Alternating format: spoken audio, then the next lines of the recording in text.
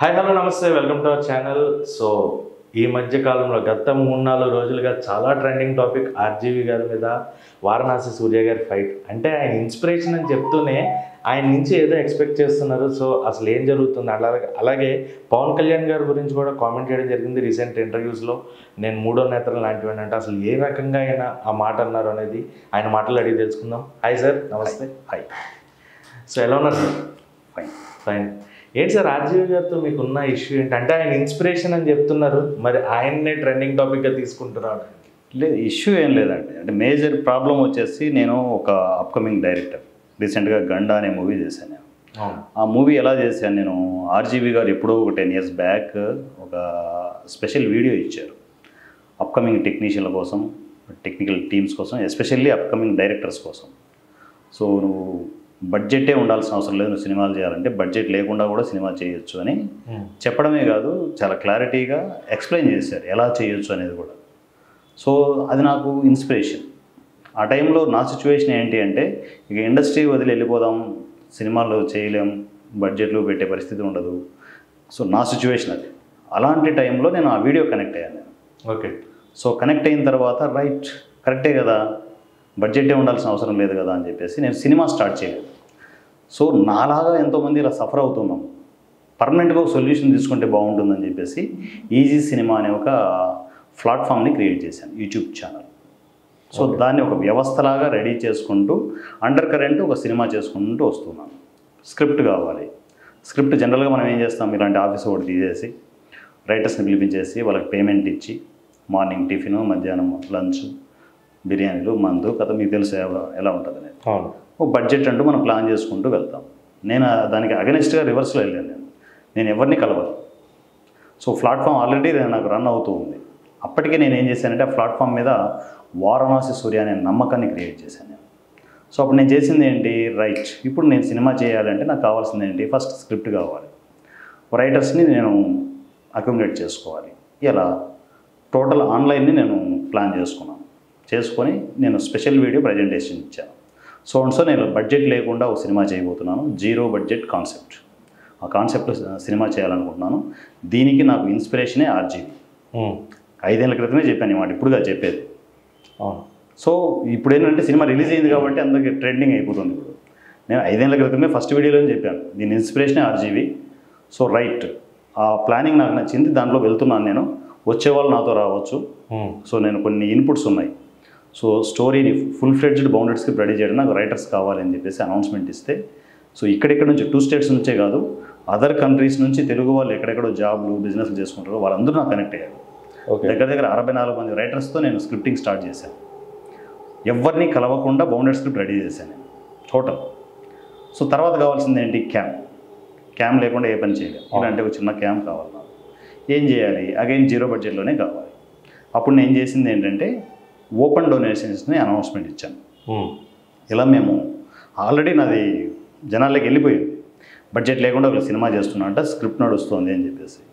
So తర్వాత ఏంటి, cam కావాలంటే ఓపెన్ డొనేషన్ అనౌన్స్మెంట్ చేసి ఇలా ఒకటి పర్మనెంట్గా రెంట్ మాట ఇలాంటి లేకుండా, బడ్జెట్ లేకుండా పర్మనెంట్గా ప్రతి చోట సమస్య ఉన్న ప్రతి చోట ఛాలెంజ్గా తీసుకొని దానికి సొల్యూషన్ తీసుకుంటూ వచ్చాను నేను.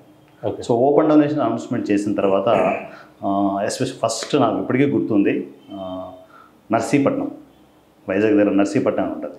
సో అక్కడ మణికిషోర్ పద్మనాభని అని చెప్పేసి ఒక ఎన్ఆర్ఐ అప్పటికే ఇండియాకి వచ్చిన్నాడు. ఆయన ఫస్ట్ డొనేషన్ పంపించారు. సో అక్కడ నుంచి మొదలైంది. నేను ప్రతిదీ ఏ రూపాయి వచ్చినా కూడా ఈసీలో అనౌన్స్మెంట్ ఇచ్చేవాడిని, ఇలా ఇక్కడ నుంచి వచ్చింది, ఇలా సో అని చెప్పేసి. అలా ఎక్కడెక్కడి నుంచో ఓపెన్ డొనేషన్స్ అన్నీ వచ్చాయి.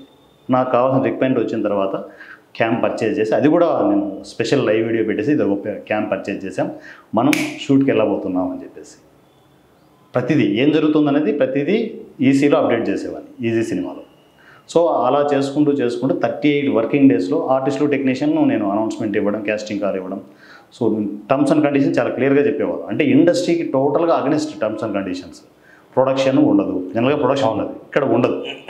మీ లంచ్ బాక్స్ మీరే తెచ్చుకోవాలి, కాస్ట్యూమ్స్ కానీ మేకప్ కానీ అన్నీ మీవి, ట్రాన్స్పోర్ట్తో సహా ఎవరికి వాళ్ళు ప్లాన్ చేసుకోవాలి.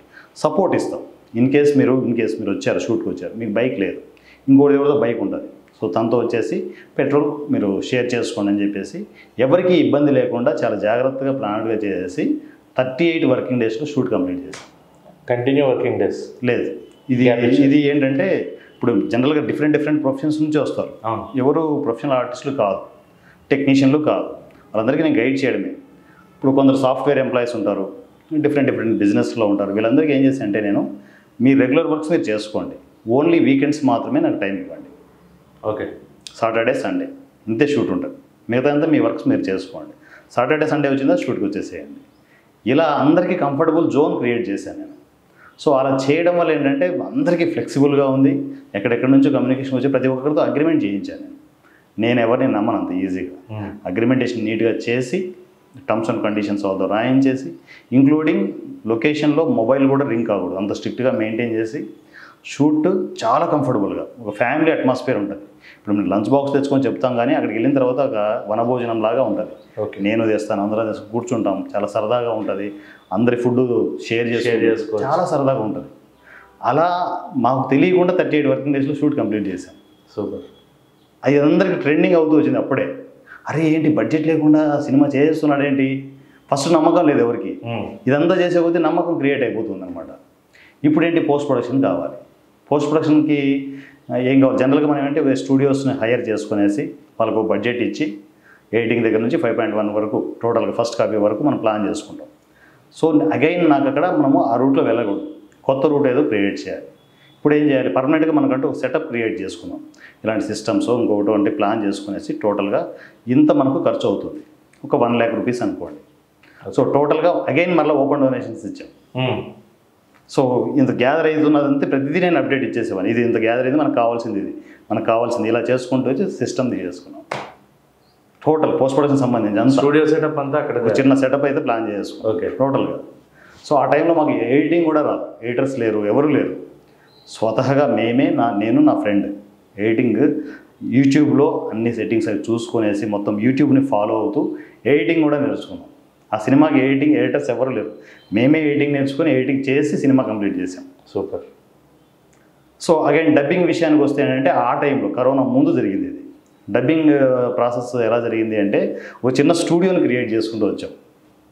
క్రియేట్ చేసి అక్కడే డబ్బింగ్ చెప్పాం, బయట స్టూడియోకి రాలేదు డబ్బింగ్ కూడా. సో అలా మొత్తం అంతా డబ్బింగ్, సౌండ్ ఎఫెక్ట్స్, ఆర్ఆర్, ఇవన్నీ ఆర్ఆర్ అంటే మ్యూజిక్ డైరెక్టర్ లేరు, వరల్డ్ మ్యూజిక్ టోటల్గా వాడేసాను ఇష్టం వచ్చినట్టు. టోటల్గా ఎక్కడెక్కడ ట్రాక్స్ అన్నీ వాడేసాను నేను, సౌండ్ ఎఫెక్ట్స్ ఎవ్రీథింగ్ అంతా అన్నీ మొత్తం ఇంటర్నెట్ నుంచే. మీకు దాంట్లో సినిమాలో టైటిల్స్లో మ్యూజిక్ అంటే ఇంటర్నెట్ వరల్డ్ అని ఉంటుంది, విచిత్రంగా ఉంటుంది సినిమా. ఓకే. సో అట్లా ప్లాన్ చేసి ఫస్ట్ కాపీ వరకు తీసుకొచ్చాం. షాక్ అందరికీ. కానీ మీకు ఉంటుంది ఎప్పుడు ట్రోలర్స్ ఉంటారు, నెగిటివ్స్ ఉంటుంది, ఇది కాదు అవ్వదు చేయలేరు అంటుండగానే అలా అలా అలా ఫస్ట్ కాపీకి వచ్చేసాను నేను. కానీ ఇదంత టైం ప్రాసెస్ 5 years టైం పట్టింది నాకు. ఈ జర్నీ ఒక పక్క చేస్తూనే నేను వ్యవస్థను అంతా టీములన్నీ డైరెక్టర్స్ని, రైటర్స్ని, ఆర్టిస్టులు, టెక్నీషియన్లు ఎక్కడెక్కడో టీములన్నీ క్రియేట్ చేసి పెట్టేశాను నేను. సో ఫస్ట్ కాపీ వచ్చిన తర్వాత ఇంతవరకే నాకు వర్మ చెప్పాడు ఇంతవరకు రావచ్చు అని. ఇప్పుడు ఏంటి రిలీజ్ అనేది చిన్న సినిమాకి అంత అయ్యే పని కాదు. సో దానికి నేను ఆలోచించిందంటే అవును వర్మ ఇంతవరకు చెప్పాడు కదా, డిస్ట్రిబ్యూషన్ కూడా ఎందుకు 0 budget కాన్సెప్ట్లో చేయకూడదని థాట్ నాకు వచ్చింది. Okay, right. ఇప్పుడేం చేశాను, మరలా అనౌన్స్మెంట్ ఇచ్చాను, చిన్న సినిమాలకి డిస్ట్రిబ్యూషన్ వ్యవస్థ లేదు, దాన్ని మరలా మనం బతికిద్దాం. నీ దగ్గర 10,000 ఉంటే, ఇదే నేను ఇచ్చిన పబ్లిసిటీ, నీ దగ్గర 10,000 ఉంటే నీ ఊరికి నువ్వే దిల్ రాజు. నీ ఊరిలో ఒక థియేటర్ ఉంటే నీ దగ్గర 10,000 ఉంటే నీ ఊరికి నువ్వే Dil Raju. Distribution చేయాలనుందా, cinema business చేయాలనుందా, రండి. ఎక్కడెక్కడి నుంచో తీసుకొచ్చాను డిస్ట్రిబ్యూటర్లు, కొత్త డిస్ట్రిబ్యూటర్లు క్రియేట్ చేశాను. సో వాళ్ళందరూ రావడంతో మరోపక్క ఇదంతా చేస్తూ నేను పబ్లిసిటీ స్టార్ట్ చేశాను. పబ్లిసిటీ స్టార్ట్ చేసి ఫస్ట్ ప్రెస్ మీట్లో నేను చెప్పాను, ఆర్జీవి గారి ఇన్స్పిరేషన్తోనే ఇలా చేస్తున్నాం అంటే. ఈ లోపల నాకు కనెక్టివిటీ ఏంటంటే ఏదైనా ఒకటే అండి, మంచి పని చేసేటప్పుడు నేచర్ నాకు ఎప్పుడు సపోర్ట్ చేసుకుని నమ్ముతాను. దేవుణ్ణి నేను నమ్మను కానీ నేచర్ నమ్ముతాను. సో నేను చేస్తున్న పనికి ఎక్కడ ఆటంకం లేదు, పోతూనే ఉన్నాను. ఈ ప్రాసెస్లో రాజమౌళి గారి ఫ్యామిలీ కనెక్ట్ అయింది నాకు. సూపర్. శివశక్తి దత్త గారు రాజమౌళి గారి పెదనాన్న. అవును. ఆయన నా నెంబర్ పట్టుకొని మనిషిని పెట్టి పిలిపించి, ఇప్పుడు మనం ఎలా కనెక్ట్ అయ్యామో అలా పిలిపించి, ఇంటికి పిలిపించి శాలువాలు కప్పి సన్మానాలు చేసి ఒక మాట అన్నాడు ఆయన ఫస్ట్ రోజు, సూర్య నువ్వు 0 budget కాన్సెప్ట్ అని ఇండస్ట్రీకి ఫస్ట్ స్టెప్ వేస్తున్నావు, నువ్వు ఏదో చాలా సింపుల్గా చేస్తున్నావు అనుకుంటున్నావు, కానీ చూస్తూ ఉండు ఈ ఐడియా సినిమా ఇండస్ట్రీలో సంచలనాలు లేపుతుంది, గుర్తుపెట్టుకో అని చెప్పాడు. ఇప్పుడు జరుగుతున్నది అదే. రైట్. ఎస్. ఎక్కడ చూడు ట్రెండింగ్లో ఉంది. ఎందుకు? ఒక కొత్త పని 10 మందికి పనికి వచ్చే పని, అది కూడా చిన్న సినిమాలను బతికించే పని. సో ఆ రోజు ఆయన చెప్పిన మాట ఈరోజు కళ్ళ ముందు కనిపిస్తుంది నాకు. సో అలా ఆయన చెప్పడమే కాదు, ఈవెన్ పబ్లిసిటీ వింగ్లో కూడా ప్రసాద్ ల్యాబ్కి 2 సార్లు వచ్చారు ఆయన. ఆయన వయసు 93 ఇయర్స్. ఇంటి నుంచి బయటకు ఎప్పుడు రారు ఆయన. అవును, తెలుసు. కేవలం నా కోసం, మేము పడుతున్న తపన కోసం ప్రసాద్ ల్యాబ్కి 2 సార్లు వచ్చారు. నడవలేరు కూడా ఆయన. అంత పెద్ద మనిషి అక్కడ వచ్చి అసలు మీడియా షాక్ అయిపోయింది అసలు. సో బేసిక్గా అంటే నేను మీడియా మనిషి. ఎప్పుడైతే పబ్లిసిటీ స్టార్ట్ చేశానో, మీరు టీఎన్ఆర్ గురించి తెలుసు, తుమ్మల నరసింహారెడ్డి నా కొలీగ్ ఆయన. సో మీడియా మనిషినే. మీడియా నుంచి వచ్చి అంటే కెమెరా వెనక నుంచి కెమెరా ముందుకు వచ్చాను, అంతే తేడా. రైట్. నాకు మీడియా పరిస్థితులు తెలుసు, ఎలా ఉంటుందో తెలుసు, బిహేవియర్ ఎలా ఉంటుందో తెలుసు, మీడియా సపోర్ట్ ఎలా ఇస్తుందో తెలుసు, ఎలా తీసుకోవాలో తెలుసు. సో మొదటి రోజు నుంచి నేను మీడియా కనెక్ట్ అయ్యాను. అందరూ మీడియా వాళ్ళు ఏంటంటే మన మనిషి కదా అని ఓన్ చేసుకున్నాను. రైట్. ఓన్ చేసుకొని ఫస్ట్ స్టెప్ నుంచి నాకు మీడియా బాగా సపోర్ట్ ఇచ్చింది. చిన్న సినిమాకి ఇచ్చే సపోర్ట్ కాదు అది. ఫస్ట్ ప్రెస్ మీట్లోనే బూమ్ బ్లాస్ట్ అయ్యింది. ఎవడరా వీడియో అని తెలిసే లోపల ఇమ్మీడియట్ శ్రీలేఖ గారిని మళ్ళీ తీసుకొచ్చారు ట్రైలర్ లాంచ్కి. నాకే షాకింగ్, ఏంటి ఇలా జరుగుతుంది అని చెప్పేసి. ట్రైలర్ లాంచ్ అయిపోయింది. ఈ లోపల నేను ప్యారలల్గా ఆర్జీవి గారిని మర్చిపోలేదు. నేను ఆర్జీవి గారి ఇన్స్పిరేషన్ వల్లే ఇలా వచ్చాము. నేను ఫస్ట్ ప్రెస్ మీట్లోనే రిక్వెస్ట్ చేశాను, ఆర్జీవి గారు వచ్చి నాకు ప్రమోట్ చేయాల్సిన అవసరం లేదు, గండా సినిమాకి ప్రమోట్ చేయాల్సిన అవసరం లేదు, మీరు చెప్పిన మాట బడ్జెట్ లేకుండా సినిమా చేయొచ్చు అనే మాట. సో అప్పుడు నేను చెప్పాను, ఇది ఇంప్లిమెంట్ చేసిన ఒక్క మాట చెప్పండి. ఎందుకంటే అప్పటి నుంచి ఇంత సక్సెస్ఫుల్గా వెళ్తున్నా కూడా నాకు ట్రోలర్స్ నుంచి తాకిడి విపరీతంగా ఉంది. ఇది నువ్వు 0 బడ్జెట్లో అయ్యే పని కాదు, బడ్జెట్ లేకుండా సినిమా చేయలేము, నువ్వు జనాల్ని మ్యానిపులేట్ చేస్తున్నావు వచ్చి ట్రోల్స్ విపరీతంగా జరుగుతున్నాయి, విపరీతం ప్రెజర్ వస్తుంది. ఆ టైంలో నేను ఆర్జీవి గారిని రిక్వెస్ట్ చేశాను, మీరు పబ్లిసిటీ అవసరం లేదు గండాకి, మీరు చెప్పిన మాట కరెక్ట్ అని చెప్పేసి మీరే చెప్పండి చాలు, బస్ నా పనులను చేసుకుంటూ ఉంటాను, కంటిన్యూగా 0 బడ్జెట్ కాన్సెప్ట్లో సినిమాలు ఇస్తూ ఉంటాను అని చెప్తే రెస్పాన్స్ లేదు. ఓకే, రైట్, నో ప్రాబ్లం అని చేసి నేరుగా డెన్కి వెళ్ళిపోయా. డెన్కి వెళ్ళిపోయా. డెన్కి వెళ్ళే ముందు ఏం చేశాను, నేను ఆర్జీవి మీద కోపం కాదు, అరే తను చెప్పిన మాటకి తను రెస్పాండ్ అవ్వట్లేదు ఏంటి అని చెప్పేసి ఒక చిన్న అలగడం అంటారు చూడండి, అక్కడ బాధ కూడా లేదు, అలిగాను నేను అంతే అలిగాను. సరే అలిగాను. వెళ్ళి డైరెక్ట్గా డెన్కి వెళ్ళిపోతే అక్కడ లేరు ఆయన, ఏదో బయట ఏదో వేరే పని మీద ఉన్నారు, బయట ఉన్నారని చెప్పారు అనమాట. మార్నింగ్ ఇప్పటికీ గుర్తు, నాకు 8:49కి ఫోన్ కొట్టాను. నాకు నంబర్లన్నీ కనెక్ట్ అయిపోయాయి. ఈ ట్రెండింగ్ అయిపోతుంది ఒక పక్క, ఎక్కడెక్కడి నుంచో. ఈవెన్ నాకు ఇండస్ట్రీలో ఎంత పెద్ద సపోర్ట్ అయిపోయిందంటే, కొందరు పేర్లు నేను చెప్పలేను కానీ ఇండస్ట్రీలో ఉన్న పెద్ద పెద్ద సెలబ్రిటీస్ నంబర్లన్నీ నా ప్యాకెట్లో ఉన్నాయి. అందరివి పర్సనల్ నెంబర్స్, చేతిలో ఉన్న మొబైల్లో డైరెక్ట్గా నేను ఇక్కడ చిన్న షేర్ కొడితే వాళ్ళకి లింక్ వెళ్ళిపోతుంది. ఇంక్లూడింగ్ బాలీవుడ్ బాద్షా అమితాబ్ బచ్చన్ గారి నెంబర్ కూడా నా దగ్గర పర్సనల్గా ఉంది. అంత పెద్ద కమ్యూనికేషన్ వచ్చేసింది నాకు. వర్మ గారిది కూడా యాజ్ ఇట్ ఈస్ ఉంది నాకు. సో ఫోన్ కొట్టాను, ఫస్ట్ రింగ్లో లిఫ్ట్ చేశారు. హలో, హూ ఇస్ దిస్ అన్నమాట. సో నేను వారణాసి సూర్య అని చెప్పేసి చెప్పాను అనమాట. సో అప్పటికే నేను ఈ అలిగి నాకు కోపం వచ్చేసి ఏం చేశానంటే, పంజాగుట్ట పోలీస్ స్టేషన్కి కేసు పెట్టేశాను డైరెక్ట్గా ఆర్జీవి మీద. వెళ్ళిపోయి కేసు పెట్టేశాను. ఓకే, సో ఇట్లా సార్, నాకు ఆయన కాన్సెప్టు, ఆర్జీవి గారిని ఎంతో అభిమానిస్తాను, ఆయన ఏం పలకట్లేదు, ఈ జనాలు ఏమన్నా దొబ్బేస్తున్నారు, బాగా ఇష్టం వచ్చినట్టు దొబ్బేస్తున్నారు, నువ్వు కరెక్ట్ కాదు, జనాల్ని మ్యానిపులేట్ చేస్తున్నావు అని చెప్పేసి నేను పిచ్చోని అవుతున్నాను ఇక్కడ. ఇప్పుడు ప్రాబ్లం నా ఒక్కడిదే కాదు సార్, నన్ను నమ్ముకొని 100 మంది ఆర్టిస్టులు టెక్నీషియన్ రోడ్ల మీద ఉన్నాం, కరెక్ట్ కాదంటే మా భవిష్యత్తు ఏంటి అని చెప్పేసి పోలీసులతో గొడవ పెట్టుకున్నాను ఇక్కడ. వెళ్ళిపోతే వాళ్ళు తీసుకున్నారు, రిపోర్ట్ తీసుకున్నారు, నన్ను బుజ్జగించారు అనమాట. అది కాదు సూర్య, నీకు ఏం చేస్తున్నావు అర్థమవుతుందా, నీకు సక్సెస్ వచ్చేంత వరకు ఆర్జీవే కాదు ఎవరు నీకు దేగరని చెప్పేసి చెప్పారు. నన్ను కొంచెం ఏమంటారు పాజిటివ్ వేలో తీసుకొచ్చారనమాట. తీసుకొచ్చేసి అప్పుడే మళ్ళీ వద్దు అని చెప్పేసి మళ్ళీ సంతకం తీసుకునేసి దాన్ని విత్డ్రా చేయించారనమాట. ఇదే నేను మీడియాకి చెప్పాను. సో ఇది చెప్పే ప్రాసెస్లో నేను అప్పటికే డెన్కి వెళ్ళే ముందే ఇన్ని చేసాను. చేసిన తర్వాత ఇప్పుడు ఇట్లా నేను సో ఇట్లా వారణాసి సూర్య అని చెప్పేసి ఫోన్ లిఫ్ట్ చేసి చెప్తే, నీకు ఎంత ధైర్యం ఉంటే నా మీద కేసు ఫైల్ చేస్తావు అని నవ్వారు. ఓకే, నవ్వేసి డీటెయిల్స్ పంపు, మనం కలుద్దాం అన్నాడు. ఆయన ఆర్జీవి గారి గురించి నాకు తెలుసు, పాజిటివ్ తీసుకుంటారు ఏదైనా కూడా. ఎందుకంటే ఏం కోపం ఉంటుంది ఆర్జీవి మీద, be Frank, as a film మేకర్గా ఏముంటుంది చెప్పండి. తను ఇది ఒక ఐడియా ఉంది, చేయండి రాబాయి బతుకుతారని చెప్పారు. బతికాము మేము. బతికి మేము ఇక్కడ ఇండస్ట్రీలో బ్లాస్టింగ్ జరుగుతుంది. ఇక్కడ జరుగుతున్నప్పుడు ఆర్జీవి రెస్పాండ్ కాకపోతే ఎలా ఉంటుంది? ఇన్స్పిరేషన్ రెస్పాండ్ అవ్వకపోతే అదే అక్కడే బాధ నాకు, అంతే. రైట్. సో ఆ కోపంతో కేసు పెట్టడం కానీ, ఆర్జీవి డెన్కి వెళ్ళిపోవడం కానీ, ఎడుదిరికని నేను కలవాలనే పాయింట్ ఆఫ్ వ్యూలో ప్రిపేర్ చేశాను, కుదరలేదు. So right, details పెట్టమన్నాడు. తర్వాత నేను డీటెయిల్స్ పెట్టాను, ట్రైలర్ పెట్టాను, వాయిస్ మెసేజ్లు పెట్టాను, రోజు కమ్యూనికేషన్ ఉంటున్నాను. నా నెంబర్ నోట్ చేసుకున్నాడు. రెస్పాండ్ అవ్వట్లేదు చూశాను నేను. సో సెకండ్ ప్రెస్ మీట్లో ఆర్జీవి ఏంటిది ఇలా చేస్తున్నావు, మా బతుకుల్ని బజార్కి ఇచ్చేసావు అని చెప్పేసి నేను ఇంకా ఫైర్ అవుతూ వచ్చాను. ఇంకా ఎండ్ ఆఫ్ ద డే అప్పటికీ పలకట్లేదు.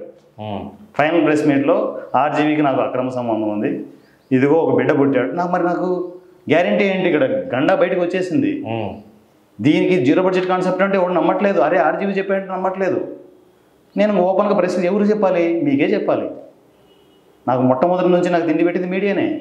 రైట్. మీడియాకే చెప్పాను, ఇది పరిస్థితి నాది, ఇది ఇప్పుడు నాది కుంతిలాగా అయిపోయింది నా బతుకు. సూర్యుడి దగ్గరికి వెళ్ళేసి నాకు బిడ్డ కావాలంటే టప్ అని చెప్పేసి కర్ణుడిని ఇచ్చాడు. ఇప్పుడేమో సూర్యుడు పలకట్లేదు. కర్ణుడిని ఏం చేయాలి? నేను తల్లి అయిపోయి కర్ణుడిని కనేసాను నేను. మీ నాన్న ఎవడంటే ఏం చెప్తున్నావు? చెప్పలేం కదా, ఆధారాలు లేవు కదా. ఇప్పుడు నా పరిస్థితి కూడా అంతే. ఆర్జీవి నుంచి ఇన్స్పైర్ అయ్యాను, గండా అనే బిడ్డను కన్నాను. దీనికి బాబు ఎవడంటే ఏం చెప్పాలి? నేను డాడీ అంటే ఎవరే చెప్పాలి? ఆర్జీవి అనే చెప్పాలి. అది నేను ఓపెన్గా చెప్పేశాను, ఇదిగో నాది ఇప్పుడు ఏంటంటే పరిస్థితి, ఆయన పలికే పరిస్థితిలో లేడు, అక్రమ సంబంధం అయిపోయింది. ఇదిగో ఈ గండా అనే బిడ్డకి తండ్రి ఆర్జీవినే, నా బాధ్యతగా చెప్పేశాను. ఇప్పుడు ఎందుకు నా పరిస్థితి ఏంటంటే ఇప్పుడు గండాతోనే ఆగట్లేదు, నాది రోబో టైప్ అయిపోయింది లోపల. నెక్స్ట్ బాక్స్ ఆఫీస్లో షూట్ అయిపోయింది, సెకండ్ బిడ్డ రెడీ అయిపోయింది, డెలివరీ తొందరలో ఉంది. దాని తర్వాత నెక్స్ట్ గుండు బాస్ ఇది రెడీ అవుతుంది, స్క్రిప్టింగ్ రెడీ అయిపోయింది, షూటింగ్ వెళ్తున్నాం. వరుస పెట్టి ప్రాజెక్టులు ఉన్నాయి, 2 ప్రాజెక్టులు షూట్ అయిపోయి, గండా కాకుండా 2 ప్రాజెక్టులు షూట్ అయిపోయి ఉన్నాయి కంప్లీట్, రెడీ టు రిలీజ్. వీటన్నిటికీ తండ్రి ఎవరు? మళ్ళీ నన్ను ఇప్పుడు అంటే అయిపోయింది, గండాతో అయిపోయింది అనుకోండి, మళ్ళీ నేను ప్రెస్ మీట్కి వెళ్తే మళ్ళీ ఎక్కేస్తారు నన్ను, నువ్వు కరెక్ట్ కాదంటారు. మరి ఇదే పాయింట్లో మనం ఇంకోటి మాట్లాడుకోవచ్చు సార్. ఒకటి దెబ్బ తిన్నప్పుడు మళ్ళీ రెండోదానికి ఎందుకు వెళ్ళారని కూడా అడుగుతారు కదా. అది దెబ్బ ఎందుకు తిన్నాను? నేను సక్సెస్ఫుల్గా ఉన్నాను, నేను దెబ్బ తినట్లేదు, సూపర్ సక్సెస్. నాకు బయట పెట్టాలనుకుంటున్నారు. అరే ఎవరు దానికి? రైట్, నాది కాదు కాన్సెప్ట్, ఆర్జీవి ఇది. మరి ఆర్జీవి వచ్చి ఒక మాట చెప్పాలి కదా. సో ఇప్పటిదాకా ఆర్జీవి గారిని కలవలేదు? అయితే ఆర్జీవి గారిని కలవలేదు. ఇప్పుడు పంపించారు, వర్తమానం అందిందండి. సో అంటే మేజర్గా ప్రాబ్లం ఏంటంటే ఆర్జీవి రకరకాల పనుల మీద ఉంటాడు, మీకు తెలుసు, ఎన్నో షెడ్యూల్స్లో ఉంటాడు. ఇప్పుడు ప్రజెంట్ తను హైదరాబాద్లో లేడే. సో వాళ్ళ టీమ్స్ నుంచి నాకు కమ్యూనికేషన్ వచ్చింది, త్వరలో డెన్కి వెళ్ళబోతున్నాను. సో ఇవన్నీ జరగబోతున్నాయి. సో మా డార్లింగ్ మళ్ళీ నన్ను పిలిపించాడు, హ్యాపీ. నాకు ఇదే కావాల్సింది. మొదట్లో రెస్పాండ్ అంటే ఇంత రచ్చలేదు కదా. రైట్. సో అఫ్కోర్స్ మా ఆర్జీవితో కూడా కొంచెం డిష్యూమ్ ఉంటుంది డెన్లో, అది కూడా నేను ఎంజాయ్ చేస్తాను. రైట్, మేము కూడా అది ఎంజాయ్ చేయడానికి వెయిట్ చేస్తున్నాం డెన్ వీడియో కోసం. And coming to the next point sir, Pawan Kalyan గారి గురించి కూడా వచ్చింది రీసెంట్ టాపిక్లో. సో పవన్ కళ్యాణ్ గారికి 3వ నేత్రం లాంటి వారు అని చెప్తూ వచ్చారు. ఎస్, ఎందుకు ఆ మాట వాడవలసి వచ్చింది? తప్పట్లేదు సార్, ఎందుకంటే ఇప్పుడు కాసేపు సినిమా విషయాలు పక్కన పెడితే అదే సినిమా ఇండస్ట్రీలో నేను ఉన్నాను.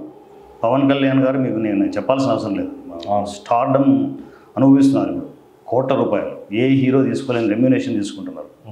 చెప్పేది అప్రాక్సిమేట్గా నేను విన్న ప్రకారం అంటే 50 కోట్లు ఆ రేంజ్లో రెమ్యూనరేషన్ ఉన్న ఒక పవర్ఫుల్ స్టార్డమ్ ఉన్న ఒక అంత పెద్ద స్టార్ జనాలకు ఏదైనా చేయాలని చెప్పేసి రోడ్ల మీద తిరుగుతున్నాడు. వెనకాల బ్యాక్ సపోర్ట్ ఏం లేదు, ఓన్లీ సినిమాలు.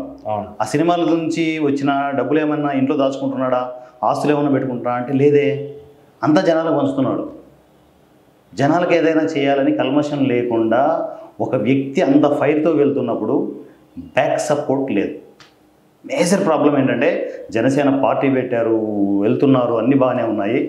నేను గమనించిన దాంట్లో పవన్ కళ్యాణ్ గారు కాకుండా ఒక లేడీ నాయకురాలు, సో తను ఒక చిన్న నాయకురాలు, తను తప్ప మిగతా ఎవ్వరూ డిస్కస్ చేయట్లేదు. ఒక పవన్ కళ్యాణ్ గారు మాత్రమే కౌంటర్కి రీకౌంటర్ ఇస్తున్నారు. రాయపాటి అరుణ అని చెప్పేసి ఒక అమ్మాయి. సో తను మాత్రమే ఫైర్ బ్రాండ్, కొంచెం గట్టిగా మాట్లాడగలదు, ఏదైనా తిప్పి కొట్టగలదు. సో నేను మొత్తం టోటల్ ఫిల్టర్ చేసి చూసినా కూడా అంత ఫైరింగ్లో ఇమ్మీడియట్ ప్రతి విమర్శ చేసే నాయకులు నాకైతే కనపడలేదు. మరి నాయకుడు కాకపోయినా పవన్ కళ్యాణ్ గారు ఉన్నారు, నాయకులు ఉన్నారు, గట్టిగా స్ట్రాంగ్గా కౌంటర్ ఇచ్చే మనిషి లేడు. రైట్. సో అది నేను ఫీల్ అయ్యాను. అందువల్లే పవన్ కళ్యాణ్ గారికి ఏ కల్మషం లేకుండా, నేను జనసేన పార్టీ వరకు వెళ్ళాల్సిన అవసరం లేదు, పవన్ కళ్యాణ్ గారిని కలవాల్సిన అవసరం లేదు, నేను వాలంటరీగా పవన్ కళ్యాణ్ గారికి సపోర్ట్ చేయాలనుకుంటున్నాను. సో అందువల్లే నాకు నేనుగా అనౌన్స్మెంట్ ఇచ్చాను, పవన్ కళ్యాణ్ నుంచి 3వ కన్ను రెడీ అయిపోయింది, గుర్తుపెట్టుకోండి అని చెప్పేసి. సూపర్. అంటే ఇప్పుడు మీరు 3వ నేత్రంలాగా ఆయనకి పని చేయబోతున్నారు. 100%. సార్ ఇదే పాయింట్లో సార్ మరి ఆర్జీవి గారి గురించి మాట్లాడుకుంటే మీకు ఇన్స్పిరేషన్ అన్నారు, రేపు ఆయన కలవబోతున్నారు ఫ్యూచర్లో. బట్ ఆయనే పవన్ కళ్యాణ్ గారికి పెద్ద ఫ్యాన్ అంటూనే చాలా ట్రోలింగ్ మెటీరియల్ లాగా ఉంటుంది ఆయన మాటలన్నీ కూడా పవన్ కళ్యాణ్ గారు. అవును. అండ్ అలాగే వ్యూహం సినిమా ఇంతకు ముందు మనం చూసుకుంటే లక్ష్మీ ఎన్టీఆర్ పొలిటికల్గా ఆ టైంలో తీశారు, ఎందుకంటే పవన్ కళ్యాణ్ గారు డైరెక్ట్గా పాలిటిక్స్లో ఇన్వాల్వ్ అవ్వాల. ఇప్పుడు డైరెక్ట్గా ఆయనే దిగుతున్నారు. అంటే కంప్లీట్గా 2019లో పార్టిసిపేట్ చేసిన పవన్ కళ్యాణ్ గారి దగ్గర నుంచి అంటే కొంచెం ఇంకా పొలిటికల్గా అంత ఎంట్రీ ఇవ్వలేదు అన్న పాయింట్ ఉంది. బట్ ఇప్పుడు ఆయన కంప్లీట్గా he was into politics. So ఇప్పుడు ఇలాంటి టైంలో ఒక వ్యూహం సినిమా తీసి అందులో కూడా పవర్ స్టార్ గారిని అండ్ మెగాస్టార్ గారిని చూపిస్తూ ఒక సీన్ని రిప్రజెంట్ చేస్తూ ఫోటో పెట్టారు. మరి ఇప్పుడు దాని గురించి కూడా మీరు మాట్లాడటం జరుగుతుందా? ఖచ్చితంగా మాట్లాడతాను. ఎందుకంటే ఇప్పుడు సినిమా వేరు, రాజకీయాలు వేరు. అవును. నేను సినిమా పరంగా యాజ్ ఏ టెక్నీషియన్గా ఆర్జీవిని ఎంతో గౌరవిస్తాను, అడ్మైర్ హిమ్. సో అది సినిమా వరకే. కమింగ్ టు పాలిటిక్స్ విషయానికి వస్తే ఏంటంటే, నేను మా పవన్ కళ్యాణ్, నాకు పవన్ కళ్యాణ్ శ్రీరాముడు లెక్క, శ్రీరాముడు అంతటి వాడు. ఎందుకు అంటే ఏ కల్మషం లేని, రీసెంట్ టైమ్స్లో ఇంత కలియుగంలో కూడా ఏ మచ్చ లేని నాయకుడు. ఆ మనిషికి ఎందుకు నేను సపోర్ట్ చేయకూడదు? ఫిల్మ్ మేకింగ్ వేరది, ఫిల్మ్ మేకింగ్లో మా రూట్ వేరు ఉంటుంది. అగైన్ మేము ఆర్జీవీని ఇలా కూర్చుంటాం, డిస్కస్ చేసుకుంటాం. నాకు తెలిసినంత వరకు నా ఎక్స్పెక్టేషన్స్ ఏంటంటే ఆర్జీవీతో ఇంత సరదాగా మేము కూర్చొని డిఫరెంట్ టాపిక్స్ మాట్లాడబోతున్నాం. రైట్. చెప్పేది కమింగ్ టు పాలిటిక్స్ విషయానికి వస్తే ఇంతే విధంగా ఎదురుగా కూర్చొనేసి ఆర్జీవీ నేను గొడవ పడతాను కూడా. ఎందుకంటే ఆయన పాయింట్ ఆఫ్ వ్యూలో జగన్ కరెక్టే, నా పాయింట్ ఆఫ్ వ్యూలో మా పవన్ కళ్యాణ్ కరెక్ట్. ఖచ్చితంగా మాట్లాడతాను. ఆర్జీవీ కాదు, ఎవరు కూర్చున్నా కూడా మాట్లాడతాను. ఇద్దరు పవన్ కళ్యాణ్ అభిమానులు ఎనీ కాస్ట్ ఫైనల్గా వచ్చిన ఎవరు, ఎందుకంటే ఆయన అదే చెప్తూ ఉంటారు, నేను పవన్ కళ్యాణ్ గారికి నా అంత పెద్ద అభిమానం ఉండరు అంటారు. అదే చెప్పేది, అభిమానం ఉంటుంది కానీ అంటే తన యాటిట్యూడ్ ఇదంతా ఏంటంటే ఎటకారంలాగా ఉంటుంది. సో ఆ ఎటకారానికి ఖచ్చితంగా రీకౌంటర్ ఉంటుంది మీ దగ్గర. ఆఫ్ కోర్స్ ఖచ్చితంగా ఆర్జీవీతో ఖచ్చితంగా గొడవ పడతాం, సమస్య లేదు. ఆర్జీవీకి కరెక్ట్గా రిటార్ట్ ఇచ్చేది, కరెక్ట్గా ఎప్పటికప్పుడు తను ఏ విమర్శ చేసినా ఇమ్మీడియట్ కూర్చొని నేను మాట్లాడేది వారణాసి సూర్య. గుర్తుపెట్టుకోండి, రాసుకుంటాం సరే, రాసుకోండి. ఎందుకు చెప్తున్నా కదా, ఇక నుంచి నాకు తెలిసి అంటే ఆర్జీవీకి నాకు గట్టిగా వార్ జరగబోతుంది పవన్ కళ్యాణ్ విషయంలో. ఎందుకంటే ఆయన ఊరుకోడు, గెలుపుకుంటాడు ఏదో ఒకటి, నేను ఊరుకోను, అంతకంటే గెలుపుకుంటాను. ఏమన్నా జరగనివ్వండి, పవన్ కళ్యాణ్ విషయంలో అసలు ఎక్కడ కూడా తగ్గదు. ఓకే, ఇదే పాయింట్ మనం పాలిటిక్స్ గురించి చూసుకుంటే కనుక ఆంధ్రాలో ఎక్కువగా వేస్తున్న విమర్శ 3 పెళ్ళి. అంటే పవన్ కళ్యాణ్ గారి గురించి వేరే ఏం మాట్లాడడానికి లేక, అంతే కదా, ఆయన ప్రశ్నిస్తున్నాడు అని భయంతోనో ఇంకో దాంతోనో మెయిన్గా వాళ్ళు తీసుకొస్తున్నది 3 పెళ్ళిళ్ళు. అండ్ రీసెంట్గా కూడా అది కూడా విడాకుల వరకు వచ్చింది అంటూ ఒక వాదన వినిపిస్తూ వచ్చింది.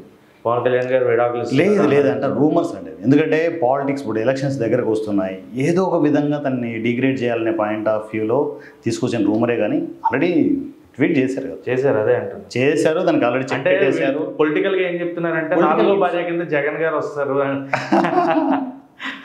మంచిదే కదా చెప్పేది. ఇదంతా పాలిటిక్స్లో వ్యూహం అంటున్నారు చూడండి, అలాంటి వ్యూహాల్లో ఇదొకటి అంతే తప్ప డిగ్రేడ్ చేయడానికి అంతే. ఏ టైంలో ఎలా డిగ్రేడ్ చేయాలో ఏం లేవు. పవన్ కళ్యాణ్ దగ్గర ఏమైనా విమర్శించాలంటే వేరే చాయిస్ లేదు.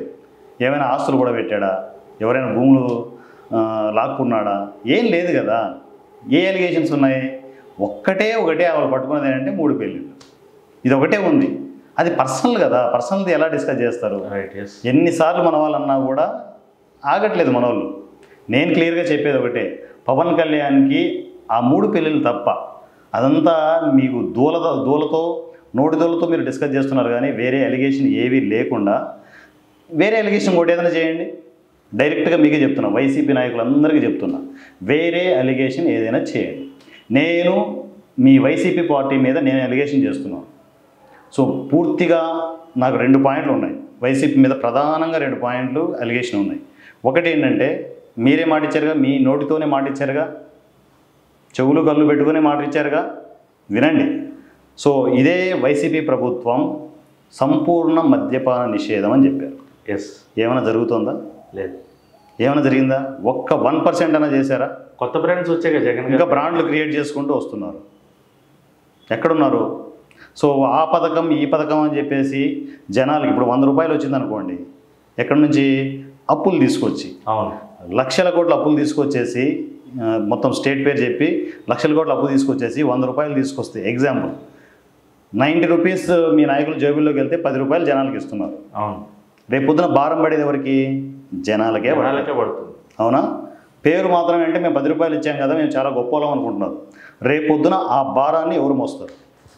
నేను చాలా పద్ధతిగా క్లీన్ అండ్ గ్రీన్గా నేను అడుగుతున్నా. నేను సమస్యల మీదనే అడుగుతున్నా. మీలాగా పెళ్ళిళ్ళ మీద, మీ ఫ్యామిలీల మీద నేను పడట్లేదు. ఓపెన్గా అడుగుతున్నా. ఈ రెండింటికి సమాధానం చెప్పండి మీరు.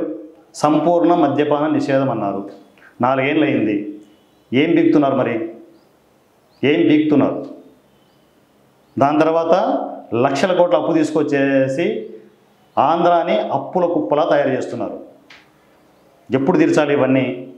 వచ్చే సీఎంకి ఇవంతా ఎంత భారమో తెలుసా? రైట్. ఏమైనా అర్థమవుతుందా? జనాల మీద భారం ఇది. మళ్ళీ ట్యాక్సుల రూపంలోనూ వాటిలోనూ వీటి రూపంలో అగైన్ ఎవరు నలిగిపోయేది? తీసుకుంటారు. నలిగిపోయేది సామాన్యుడే. ఎస్.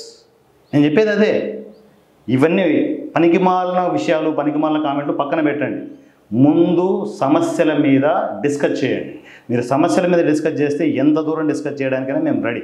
అనవసరాన యాగి చేస్తూ ఏ అలిగేషన్ లేక 3 పెళ్ళిళ్ళు, అరిగిపోయిన రికార్డర్ అయ్యా, ఎన్ని రోజులు మాట్లాడతారు? అది బోర్ కొట్టట్లే మీకైనా కూడా? సో ఇది అలిగేషన్ చెప్తున్నా కదా, వేరే ఆప్షన్ లేక అదే పీక్కుంటూ కూర్చున్నారు. అలాగే మనం తూర్పుగోదావరిలో పవన్ కళ్యాణ్ గారు యాత్ర చేస్తున్నప్పుడు నాకు తెలుసు నాకు ప్రాణహాని ఉంది అని ఒక మాట కూడా అంటున్నారు. అంటే ప్రజల మధ్యలోనే వెళ్తూ తన అభిమానులు అంతమంది ఉన్నా కూడా ఆయన ఒక మాట అన్నారు అంటే అక్కడ ఎంత ఘోరమైన రౌడీయిజం జరుగుతుంది ఆంధ్రాలో అనేది మనకు తెలుస్తుంది. ఉంటుంది. ఎందుకంటే అది ఎవరికి అంత ఓపెన్ బుక్. మీకు ఆంధ్ర పరిస్థితి ఎలా ఉందో మీకు అర్థం కావట్లేదు. చాలా దారుణమైన సిచ్యువేషన్ ఉంది. అలాంటి సిచ్యువేషన్ కూడా పవన్ కళ్యాణ్ గారి మీద అలాంటి అటాక్స్ కూడా జరిగే ఛాన్సెస్ ఉన్నాయి. కానీ మన జనసేన నాయకులు మొత్తం టీంలు ఇవంతా కొంచెం జాగ్రత్తగా ఉండాలి. ఏదైనా ఉంటే ప్రోగ్రామ్ చేస్తున్నప్పుడు కావచ్చు, వాట్ ఎవర్ ఇట్ ఈస్, మన జాగ్రత్తలో మనం ఉండాలి. ఖచ్చితంగా మీరు డిస్కస్ చేసిన పాయింట్ చాలా వ్యాలిడ్. పైగా ఎలక్షన్ టైం, ఏమైనా జరగచ్చు. చాలా జాగ్రత్తగా ఉండాలి. నేను మాత్రం పవన్ కళ్యాణ్ అనే మనిషి మీద ఎటువంటి అలిగేషన్ చేసినా, ఏం చేసినా కూడా పవన్ కళ్యాణ్కి మరలా చెప్తున్నాను, పవన్ కళ్యాణ్కి 3వ కన్ను వారణాసి సూర్య. అస్సలు ఊరుకో. జగన్ గారు అనడం దాని గురించి పవన్ కళ్యాణ్ గారు కూడా కౌంటర్ రియాక్షన్ ఇచ్చారు.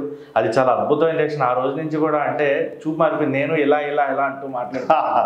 అది చాలా అంటే పవన్ కళ్యాణ్ గారిలో ఇంత సర్కాస్టిక్ వే ఉంది. అంటే సర్కాజం వాళ్ళు ఇచ్చిన దానికి రీకౌంటర్ చాలా ఇదిగా ఇచ్చారు. ఇంతకుముందు చూసిన పవన్ కళ్యాణ్ గారు వేరు, ఇప్పుడు పొలిటికల్గా మనం మెచ్యూర్డ్ ఉన్నారు. ఎందుకంటే ఇప్పుడు ఫిల్మ్ ఇండస్ట్రీ నుంచి వచ్చాము. సో రాజకీయాలు ఎప్పుడైనా కొత్తగా పార్టీ పెట్టినప్పుడు చిన్న ఒడిదుడుకులు ఉంటాయి, కామన్. వాటిని రీసెట్ చేసుకోవడం కొంచెం టైం పట్టింది. సో మాలాంటి వాళ్ళంతా కదలడానికి కూడా టైం పట్టింది. చూసాం, భరించాం, సహించాం. ఎన్ని రోజులు భరించాలి, ఎన్ని రోజులు సహించాలి? ఇంకా ఆగేది ఉండదు డార్లింగ్స్. ఏదైనా కూడా మీ కౌంటర్లకి రీకౌంటర్ కంటిన్యూగా ఉంటుంది. ఎవ్వరు ఆగరు ఇక్కడ. అండ్ పొత్తు ఉంటేనే పవన్ కళ్యాణ్ గారు గెలుస్తారా? పొత్తుల వాదన ఒకటి ఎక్కువ వినిపిస్తుంది. ఎందుకంటే మనకి రెడ్డి సామాజిక వర్గం ఆంధ్రాలో చూసుకుంటే కులాల పేరు మీద ఓట్లు పడుతున్నాయనేది ఇంకా జరుగుతూనే ఉంది. కులాల పేరు మీద ఓట్లు వేయకూడదు అని చెప్తాం, కానీ కుల ప్రచారాలు తెలియకుండా జరుగుతున్నాయి. అలాగే క్రైస్తవం, జగన్మోహన్ రెడ్డి గారు మనం మాట్లాడుకుంటే దాని మీద కూడా ఆయన ఓట్ బ్యాంక్ అయితే నిలకడగా ఉంటుంది, కానీ ఇక్కడ ఓట్ బ్యాంక్ గెలవాలంటే పొత్తు కామన్ అంటున్నారు. పొత్తు విషయం అనేది మీకు ఒక ఎగ్జాంపుల్ చెప్పాలండి. ఊరికి పొత్తులు అని చెప్పేసి మీరు చాలా డిస్కషన్స్ అవుతున్నాయి. మా వైసీపీ నాయకుడు జగన్ సింగిల్గా వస్తుంది, మీరు కూడా దమ్ముంటే రండి అని చెప్పేసి. మీకు ఒక చిన్న ఎగ్జాంపుల్ చెప్పాలి. రామాయణం అందరికీ తెలుసు కదా, అవును, అందరికీ తెలుసు రామాయణం. శ్రీరాముడు, నా పవన్ కళ్యాణ్ శ్రీరాముడు అనుకుంటున్నాను నేను. శ్రీరాముడు అంతటి వాడు రామాయణంలో వాలిని చెట్టుచాటు నుంచి చంపాడు. ఎందుకు? వ్యూహంలో భాగం. ఆర్జీవి వ్యూహం కాదు ఇది, పవన్ కళ్యాణ్ వ్యూహం. చెట్టుచాటు నుంచి ఎందుకు చంపాడు అంటే అక్కడ ధర్మం ఎటువైపు ఉంది? సుగ్రీవుడి వైపు ఉంది. వాలిని చంపాలి అంటే ఖచ్చితంగా వ్యూహం వేయాలి. వ్యూహం వేసి చంపాలనే point of వ్యూలోనే so Pawan Kalyan strategy అంతా ఉంది. సో వాలిని ఎలా చంపాలనో ఆ విధంగానే చంపాలి. సో ఆ టైంలో ఏంటి, పొత్తు అనేది ఖచ్చితంగా అవసరం. సో పొత్తు పెట్టుకుంటాడా లేదా అనే విషయం పక్కన పెడితే తప్పేముంది పొత్తు పెట్టుకోవడం? ఒక రాక్షసుని సంహరించడానికి, సో ఒక విలన్ని సంహరించడానికి పొత్తు పెట్టుకుంటే తప్పేముంది? ఇంత అరాచకం జరుగుతుంది ఆంధ్రాలో, అలాంటి ఒక వ్యవస్థను నాశనం చేయడానికి పొత్తు పెట్టుకుంటే తప్పేముంది? పొత్తు అంటున్నారు. రమ్మను, సింహమే సింగల్గానే రమ్మను, మేము పొత్తుతోనే వస్తాం, పోయేదేంటి? ఏం లేదు కదా, లీగల్గానే ఉన్నాం కదా, పొత్తు పెట్టుకోవడం తప్పు కాదు. పొత్తు పెట్టుకోకుండా రా అంటున్నారు, ఏం పెట్టుకుంటే తప్పేంటి? సో మా పార్టీ మా ఇష్టం, మాకంటూ టర్మ్స్ అండ్ కండిషన్స్ ఉంటాయి, మా నాయకుడు చెప్పే పాయింట్ ఆఫ్ వ్యూలోనే మేము వెళ్తాం. రైట్. రేపు పొద్దున పొత్తుని అనుకో, వెళ్తాం పొత్తుతోనే, ఏం తప్పు లేదు కదా. కూడా మాట్లాడుకుంది పొత్తు వచ్చింది కాబట్టి మనం పొత్తు గురించి పొత్తు వల్ల చంద్రబాబు గారికి సీఎం ఇచ్చి పవన్ కళ్యాణ్ గారికి డిప్యూటీ ఆర్ వేరే సెంట్రల్లో ఇచ్చే ఛాన్స్ ఉంటుంది అంటున్నారు. సీఎం కదా మనం కోరుకుంటుంది పవన్ కళ్యాణ్ గారు, మరి డిప్యూటీకి ఆయన అంటే ఒకవేళ చంద్రబాబు గారితో పొత్తు ఒప్పుకుంటే ఆయన సీఎం అయ్యే ఛాన్సెస్ ఉంటాయి. రైట్. పవన్ కళ్యాణ్ వ్యూహాలు మీకు అర్థం కావట్లేదు. ఇంకా ఎప్పుడో స్టార్టింగ్లో ప్రీవియస్ ఎలక్షన్స్లో జరిగిన పవన్ కళ్యాణ్ అదే జనసేన పార్టీ అనుకుంటున్నారు. అమాయకులు. పవన్ కళ్యాణ్ వ్యూహాలు మీ ఊహకు కూడా అందకుండా ఉంటాయి. ఎలా ఉంటాయంటే ఒక చిన్న ఎగ్జాంపుల్ చెప్తాను, కాస్త నెగిటివ్గా ఉంటుంది కానీ వినండి. మీ చేతి నుంచే పవన్ కళ్యాణ్ సీఎం అని చెప్పిస్తాను. ఓకే. సో ఎలా అంటే ఇప్పుడు ఎగ్జాంపుల్, చంద్రబాబు నాయుడు తన నియోజకవర్గంలో ఓడిపోతే అనుకోండి, కాసేపు తన కొడుకు లోకేష్ మంగళగిరిలో ఓడిపోతే సీఎం ఎవరవుతారు? పవన్ కళ్యాణ్. ఎందుకు జరగకూడదు అలాంటివి? ఎందుకు జరగకూడదు? కుప్పంలో ఇప్పటిదాకా ఓడిపోయిన చరిత్ర అయితే ఆయన ఎందుకు లేదు? వైసీపీ పార్టీ వచ్చిందిగా, ఉంది, చరిత్ర ఉంది. ఇన్ కేస్ ఎగ్జాంపుల్ అనుకోండి కాసేపు, కుప్పంలో చంద్రబాబు ఓడిపోయి వైసీపీ వచ్చింది అనుకుందాం, మంది కూడా రావాల్సిన అవసరం లేదు, వైసీపీ వచ్చింది అనుకుందాం. మంగళగిరిలో లోకేష్ పోయి వైసీపీనే వచ్చింది అనుకుందాం. చాయిస్ ఎవరికి ఉంటుంది? సీఎం అయ్యే చాయిస్ ఎవరికి ఉంటుంది? ఇక్కడ మన వైపు పవన్ కళ్యాణ్ గారు. అవునా? ఆబ్వియస్గా మీ నోటి నుంచి చెప్పారుగా. ఇలాంటి అద్భుతాలు చాలా జరుగుతాయి. నేను ఒక స్ట్రాటజీ చెప్పాను, ఇలాంటి 100 స్ట్రాటజీలు ఉన్నాయి పవన్ కళ్యాణ్ దగ్గర. చూస్తున్నాను ఏం జరుగుతుంది, చూస్తున్నాను అంతే. పవన్ కళ్యాణ్ సీఎం కాడు అనే ఆలోచన పొరపాటు కూడా పెట్టుకోవద్దు. సో తన లెక్కలు వేరే ఉన్నాయి, అందరి లెక్కలు తీర్చేస్తాడు. Be ready. అండ్ ఇదే టైంలో లాస్ట్ ఎలక్షన్ టైంలో యాత్ర వచ్చింది. ఇప్పుడు యాత్ర 2కి కూడా సిద్ధం అయిపోయారు టీం అంతా కూడా. ఇందులో జగన్ గారిని హైలైట్ చేస్తూ 2009 నుంచి 19 వరకు చూపించబోతున్నాము అనేది ఒక మాట వచ్చింది. అండ్ ఇది మన వ్యూహం కూడా చూసుకుంటే after elections, after death of Rajasekhar Reddy గారు కంటిన్యూషన్ ఆయన సీఎం అయ్యే వరకు, ఇక్కడ కూడా ఆయన సీఎం అయ్యే వరకు 2019 వరకు. అంటే ఇది పొలిటికల్గా జగన్ గారు చేస్తున్న పనేనా? అండ్ మనకి ఇక్కడ ఉన్న ఇంకొక మాట, ఆర్జీవి గారికి కొంత ముట్టింది వైసీపీ పార్టీ నుంచి ఇలాంటివి తీయడానికి అంటున్నారు. అదే. సో రైట్, సినిమాల విషయానికి వస్తే ఇప్పుడు ఆర్జీవి వ్యూహం తీయచ్చు, సో ఇంకోరెవరో యాత్ర 2 చేయొచ్చు, తప్పేం లేదు. ఎందుకంటే సినిమాలు చేసి అరే మా జగన్ మా ప్రభుత్వం ఇంత స్ట్రాంగ్గా ఉందని చెప్పబోతున్నారేమో. డిఫాల్ట్ మనం సినిమా ఇండస్ట్రీలో ఉన్నాం, అర్థం కావట్లేదు మీకు. ఈ జిమ్ముకులు మనం చేయాల్సిన అవసరం లేదు. పవన్ కళ్యాణ్ కడిగిన ముత్యం అది. ఈ చెత్త ఐడియాలు వేసుకోవాల్సిన అవసరం లేదు. మనం ఇండస్ట్రీ నుంచే వచ్చాం, మళ్ళీ దానికోసం సినిమాలు చేయడం ఏంటి? చెప్తున్నా కదా, ఎన్ని కథలు చేసినా ఏం చేసినా కూడా coming elections CM Pawan Kalyan, వేరే ఆప్షనే లేదు. Right. And me inspiration RGV గారి గురించి మళ్ళీ వచ్చేస్తే ఫైనల్గా, సో ఆర్జీవి గారితో ఒకవేళ మీకు ర్యాపర్ పడి కలిసి మీరు పవన్ కళ్యాణ్ గారు ఫైట్ చేసే టైంలో, ఆయన మీతో ఫైట్ చేసే టైంలో నెగిటివిటీ అనేది ఇద్దరి మధ్యన ఏర్పడుతుంది. సో ఏర్పడదు, ఇద్దరు మెచ్యూర్డ్. మీరు అనుకుంటున్నారు కానీ ఆర్జీవి గొడవ పడే వరకే ఉంటుంది కానీ తర్వాత మళ్ళీ కలిసి కాఫీలు టీలు తాగుతుంటాం, ఏం ఉండదు. నేను నా వైపే ఉంటాను, నా పవన్ కళ్యాణ్ వైపే ఉంటాను. ఆయన ఉండని ఎవరి వైపు ఉంటే నాకేంటి, యాజ్ ఏ టెక్నీషియన్గా ఉన్నప్పుడు మేము ఫ్రెండ్లీగానే ఉంటాం. పాలిటిక్స్కి వచ్చే కొద్దీ యుద్ధం ఆగదు. ఆయన యుద్ధం అయిందే, నా యుద్ధం నాదే. ఆర్జీవీతో ఎంత దూరమైనా నేను డిబేట్ చేయడానికి ready.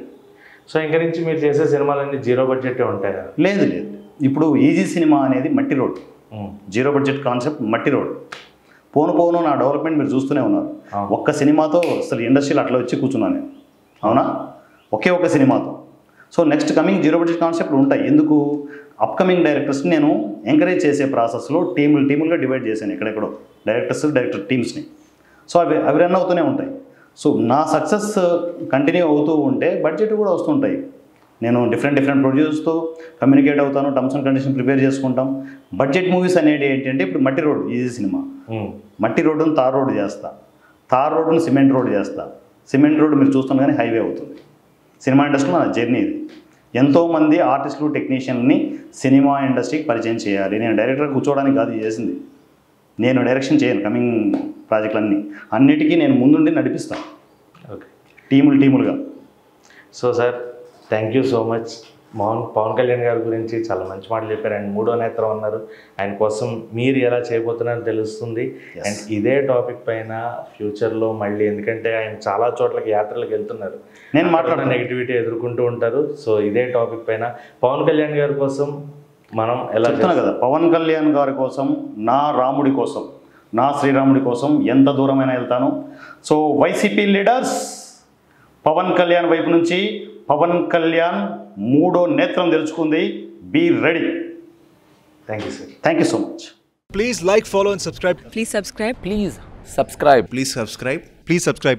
Subscribe Please subscribe Please subscribe FilmJalsa. to FilmJalsa. FilmJalsa To FilmJalsa. FilmJalsa. FilmJalsa. FilmJalsa channel. To FilmJalsa.